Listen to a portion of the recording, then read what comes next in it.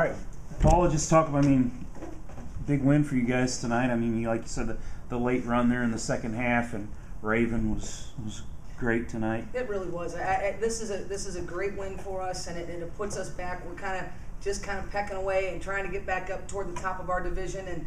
And I've got to give a lot of credit to Ty's team. I thought they came out, they played super aggressive and really had us kind of flustered, especially in the first half offensively.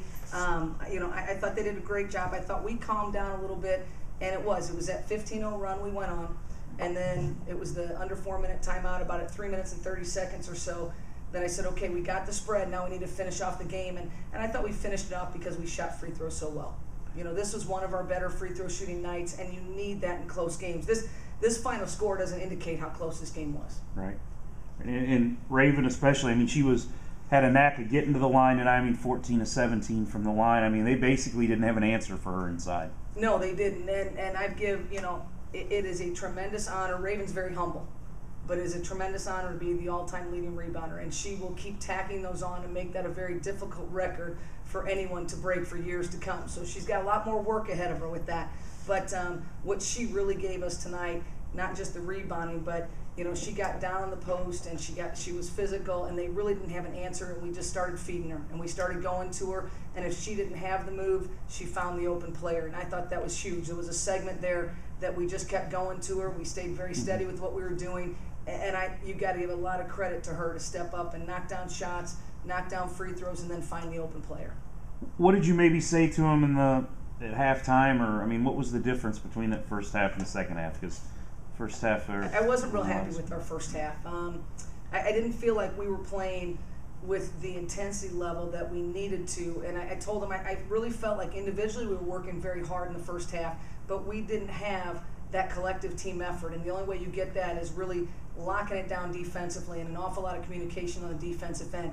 I thought we did a better job of that in the second half, and then on the offensive end, we just calmed down a little bit. We were a little bit frantic. I gave a lot of credit to Ty's defense because they did a great job with us, but we finally calmed down a little bit, started making baskets, making a few stops, got the spread we needed.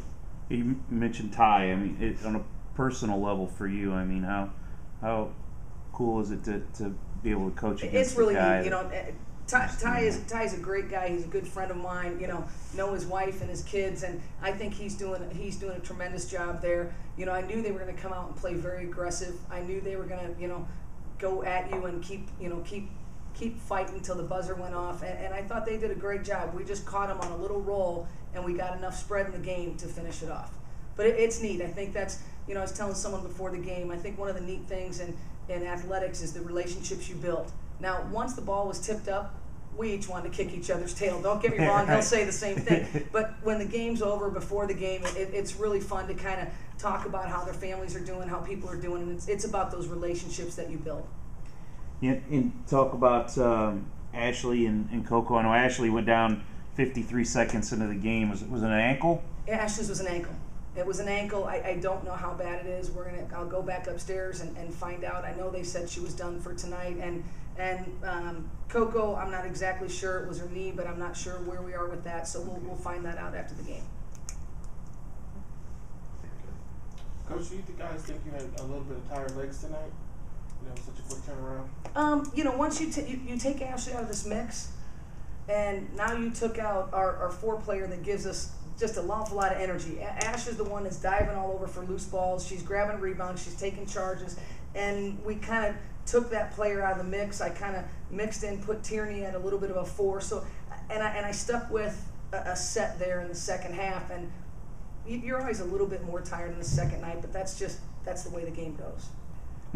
One more thing on Raven. Just kind of talk about coming in and what you've seen out of Raven. I know her leadership has been there since she was a freshman, but how impressed have you been with her as coming in? I've been extremely impressed, and it's not just what you see on the basketball floor. It's not just because she's an all-time leading rebounder, and I don't mean to, that's not just it. It's how she leads the team, how she communicates. we sat down and talked when she came in, and I said, the biggest thing is going to be buy-in. We're going to do some things differently. I'm going to ask you to do a few things differently, and you have to buy into it, and you have to make sure your teammates buy into it. And she's done a tremendous job with that. She's not only a great basketball player, she's a great person with great character. I mean, people that know her, she's around town all the time, and she's one of the friendliest people you'll meet on the streets. As humble as they can be, it's not about her, it's about everybody else, and she's going to go down. This record is not just going to end tonight. She's going to keep adding, and it's going to be awful hard for anyone to come in and break this. Okay. Thanks.